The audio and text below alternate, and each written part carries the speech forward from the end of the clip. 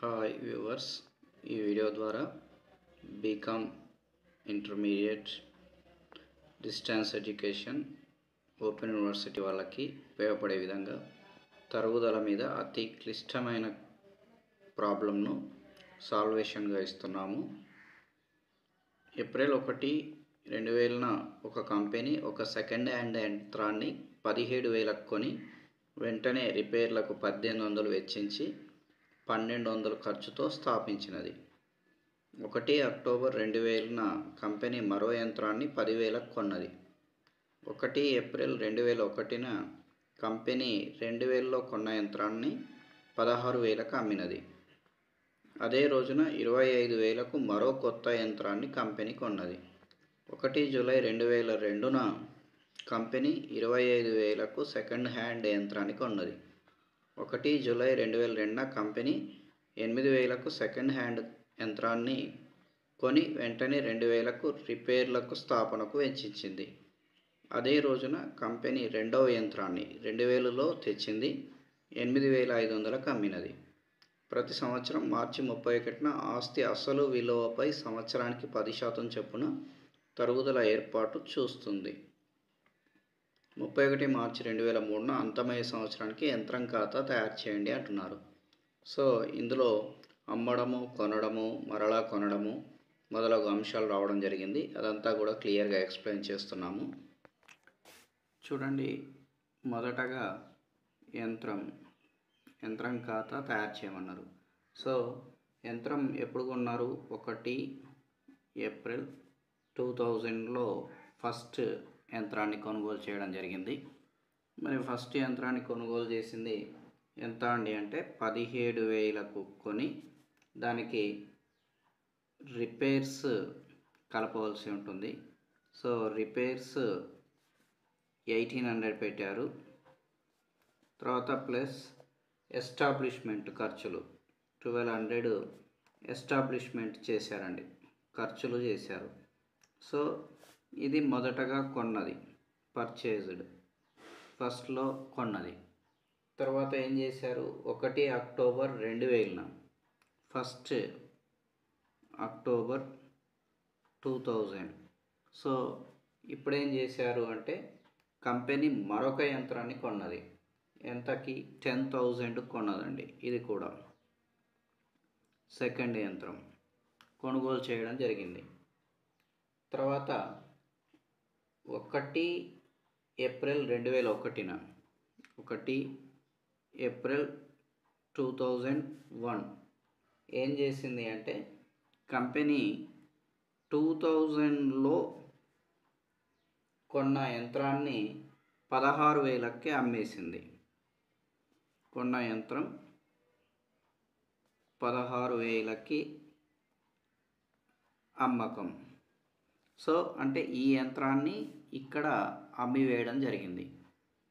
తర్వాత అదే రోజున అంటే 1 ఏప్రిల్ 2001 అదే రోజున 25,000కు మరొక యంత్రాన్ని కొనుగోలు చేశారు.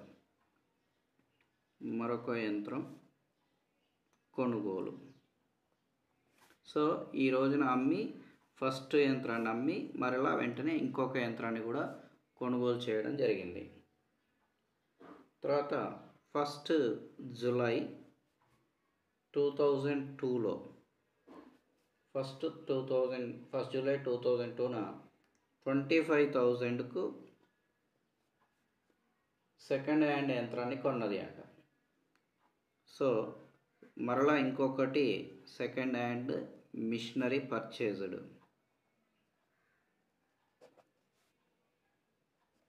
సో మరలా ఇంకొక యంత్రాన్ని కొనుగోలు చేయడం జరిగింది.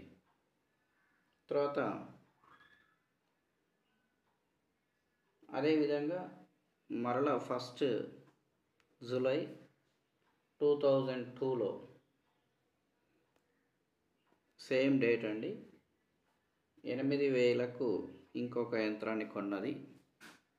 8,000కు కొని 2,000 రిపేర్స్ చేసింది. అంటే ఈ డేట్న 2 మిషనరీస్ పర్చేస్ చేసింది అని అర్థం. అదే రోజున అంటే మళ్ళీ 1 జూలై 2002లోనే 2000లో తెచ్చినది, 2000 ఇయర్, ఇది 2000 ఇయర్లో 8500కు అమ్మివేసినది, సోల్డ్ అవుట్. మరి ఈ ఈ యంత్రాన్ని, ఇక్కడ కొన్న యంత్రాన్ని ఇక్కడ అమ్మడం జరిగింది. So depreciation 10%, straight line method అంటే స్థిర వాయిదాల పద్ధతి. ఇప్పుడు 1 ఏప్రిల్లో స్టార్ట్ అవుతుంది ఇయర్, 31 మార్చ్ ఎండ్ అవుతుంది. సో ఇదండి ప్రాబ్లం. కాబట్టి మరలా ఒకసారి చూడండి. యంత్రం 1 ఏప్రిల్ 2000లో 17,000 కొని 1800కి రిపేర్స్ చేసి 1200 ఎక్స్పెన్సెస్ చేశారు ఫస్ట్. మరలా సెకండ్ 1 అక్టోబర్ 2000 10,000 పర్చేజ్ చేశారు. మళ్ళీ 1 ఏప్రిల్ 2001 2000లో కొన్న యంత్రం 16,000కి అమ్మేశారు, అంటే దీన్ని ఇక్కడ అమ్మేశారు. తర్వాత అదే రోజున 2001 1 ఏప్రిల్ 25,000కు ఇంకొక మిషనరీ పర్చేజ్ చేశారు. సో 1 జూలై 2002న 25,000కి సెకండ్ హ్యాండ్లో ఒక మిషనరీ పర్చేజ్ చేశారు. నెక్స్ట్ ఇమీడియట్గా 1 జూలై 2002న 8,000కు ఇంకొక మిషనరీ కొని 2,000 రిపేర్స్ చేశారు. మరలా 1 జూలై 2002నో అంటే ఇంతకుముందు కొన్న 2000లో కొన్న, అంటే ఇక్కడ కొన్నటువంటి 10,000 కొన్నటువంటిది ఇక్కడ 8,500కి అమ్మేశారు. సో స్ట్రైట్ లైన్ మెథడ్లో అంటే స్థిర వాయిదాల పద్ధతిలో 10%, 1 ఏప్రిల్ స్టార్ట్ 31 మార్చ్ ఎండింగ్ అనేది ఇయర్. మరి ఎలా అనేది ఇప్పుడు చేద్దాం. సో యంత్రం ఖాతా, machinery account. So this is debit side, this is credit side. మరి పర్టికులర్స్ రూపీస్, పర్టికులర్స్ రూపీస్. మరి ఫస్ట్ 1/4/2000 పర్చేస్ చేశారు కాబట్టి యంత్రం ఖాతా డెబిట్ టు నగదు ఖాతా, కాబట్టి టు నగదు ఖాతా, machinery account debit to cash account. So 17,000 actual cost, 1,800 repairs plus 1,200 expenses, మరి టోటల్ 20,000 అవుతుంది. తర్వాత మళ్ళీ 1 అక్టోబర్ 1/10/2000లో మళ్ళీ పర్చేస్ చేశారు కాబట్టి అదే ఇయర్లో, కాబట్టి అగైన్ టు నగదు ఖాతా 10,000. మరి ఈ ఇయర్లో 2 మిషనరీస్ పర్చేస్ చేశారు కాబట్టి 31 మార్చ్ 2001 డిప్రిసియేషన్ రాస్తే ఇంతకుముందు చెప్పుకున్నట్లుగా తరుగుదల ఖాతా డెబిట్ టు యంత్రం ఖాతా, కాబట్టి బై తరుగుదల ఖాతా, depreciation account to machinery account. మరి ఇక్కడ కనుక తీసుకున్నట్లయితే ఫస్ట్ది మిషనరీ ఈ 20,000కి ఇయర్ మొత్తం 20,000 ఇయర్ మొత్తం ఉంది into 10%, so that is equal 2,000. Then 10,000 ఇది 10th మంత్ నుంచి అంటే 31 మార్చ్కి 6 months ఉంటుంది కాబట్టి మరి అట్లాంటప్పుడు 10,000కి into 10/100 into 6/12, so that is 500 అవుతుంది. 1000 అనేది 1 ఇయర్కి, హాఫ్ ఇయర్కి 500, కాబట్టి 2,500 అవుతుంది. సో ఇప్పుడు ఈ కనుక టోటల్ చేస్తే 30,000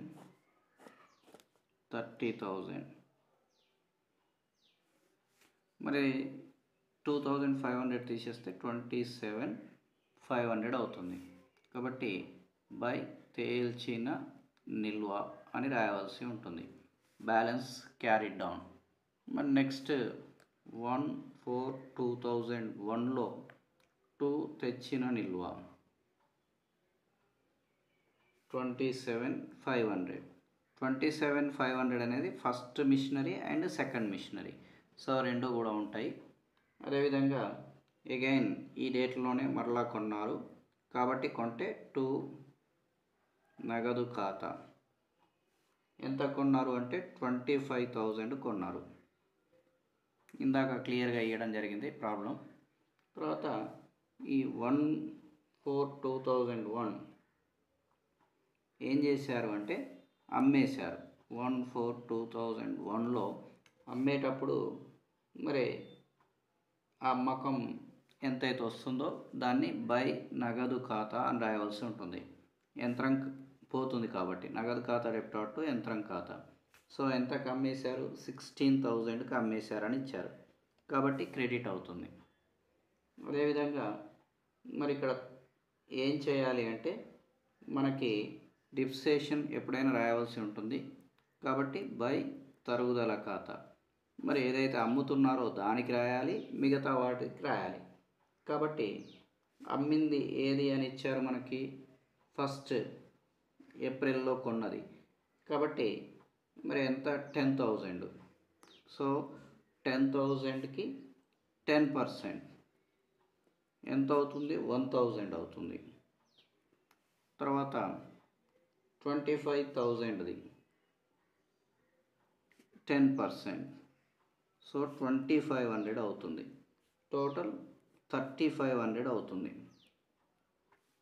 సో ఈ 3,500లో మనం ఇక్కడ అమ్మేస్తే మనకు వచ్చినటువంటి ఎంతైతే అమ్మేసామో తరుగుదల, ఇక్కడ తరుగుదల, ఇక్కడ తరుగుదల తీసేసిన తర్వాత నష్టం వచ్చింది. 16,000కి అమ్మితే ఎంత అవుతుంది? నష్టం 2,000. కాబట్టి ఇక్కడ బై లాభ నష్టాల ఖాతా అని రాయవలసి ఉంటుంది. 2,000 రాసిన తర్వాత ఇప్పుడు మరి ఎటువైపు ఎక్కువ ఉందో గమనించాలి. సాధారణంగా డెబిట్ ఎక్కువ వస్తుంది. 500 to 5, 50 to 500, 50 to 500 దాన్ని బ్యాలెన్స్ కనుక చేస్తే 31,000 అవుతుంది. కాబట్టి బై తేల్చిన నిల్వ బ్యాలెన్స్ క్యారీ డౌన్. సో ఇక్కడ మీరు గమనిస్తే ఇంతకుముందు ఫస్ట్లో 2 మిషనరీస్, తర్వాత ఇప్పుడు 3rd మిషనరీ, ఫస్ట్ మిషనరీ వెళ్ళిపోయింది. 3 మిషన్లో 2 మిషనరీసే ఉన్నాయి. కాబట్టి 1/4/2002 ఏమని రాయాలి? 2 తెచ్చిన నిల్వ బ్యాలెన్స్ బ్రాడ్ డౌన్ ఎంత? 31,000. మరి ఈ ఇయర్లో మరలా ఇంకోటి పర్చేస్ చేశాము. 1/7/2002లో ఎంతకు పర్చేస్ చేసాము? 2 బ్యాంక్ పర్చేస్ చేస్తే బ్యాంకు లేదా నగదు ఖాతా. ఎంతకు పర్చేస్ చేసాం? 10,000 పర్చేస్ చేసామని ఇచ్చారు. అదేవిధంగా ఈ 10,000లో 8,000 మిషనరీ, 2,000 రిపేర్స్. అదేవిధంగా మరి ఇక్కడ మిషనరీ అమ్మేశాం. ఎప్పుడు? 1/7/2002లో అదే రోజున అమ్మితే బై నగదు ఖాతా అని రాయవలసి ఉంటుంది. అమ్మితే ఎంతకు అమ్మేశాం? 8,500కి అమ్మేశాం. అమ్మేటప్పుడు ఎప్పుడైనా ఏం రాయాలన్నాం? తరుగుదల రాయాలి. కాబట్టి బై తరుగుదల ఖాతా రాసేటప్పుడు ఇక్కడ ఎంతది? 10,000. సో 10,000 10% ఎంత అవుతుంది అంటే 3 monthsకే కదా మనం అమ్మేసింది కాబట్టి 250 అవుతుంది. తర్వాత 25,000కి మన దగ్గర ఉన్న మిషనరీ 10% పర్ యానం 2,500 అవుతుంది. తర్వాత 10,000 ఉంది ఇంకొక మిషనరీ, అది 10% 9 monthsకి 750 అవుతుంది. కాబట్టి టోటల్ కనుక చేస్తే 3,500 అవుతుంది. 3,500 అయితే ఇప్పుడు ఎక్కడ క్రెడిట్ కనుక తీసుకున్నట్లయితే మనము అమ్మేసినది ఎంత అనేది కనుక తీసుకున్నట్లయితే 8,500. కాబట్టి దానికి ప్రాఫిట్ వస్తుంది మనకి 2 లాభ నష్టాల ఖాతా ఎంత? 250 రూపీస్. యాక్చువల్ ప్రైస్కి, డిప్రిసియేషన్కి, యాక్చువల్ సెల్లింగ్ ప్రైస్కి డిఫరెన్స్. కాబట్టి ఇప్పుడు మొత్తం కనుక చేసినట్లయితే 41,250 అవుతుంది. 41,250 బ్యాలెన్సింగ్ 29,250 అవుతుంది. కాబట్టి బై తేల్చిన నిల్వ తర్వాత 1,4,2003లో తెచ్చిన నిల్వ 29,250 అవుతుంది. సో ఇది అర్థం చేసుకుని ప్రాక్టీస్ చేస్తే సక్సెస్ అయ్యే అవకాశం ఎక్కువగా ఉంటుంది. All the best.